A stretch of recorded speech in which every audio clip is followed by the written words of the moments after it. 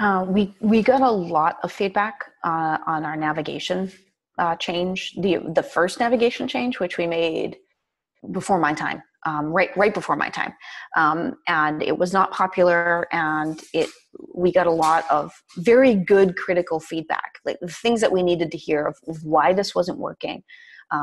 And it wasn't necessarily the change that was the problem. It was the fact that we hadn't solved the initial problem.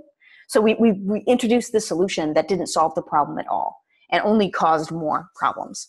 So being able to have that kind of really honest communication and direct line to people that are using our product every day allowed us to really quickly iterate and make changes and then throw it back and say, what do you think of this? What do you think of this? So when I'm talking to people in Hacker News, I'm linking them to issues and saying, please, like, I really value your feedback. Could you take a look, and do you think this solves your problem?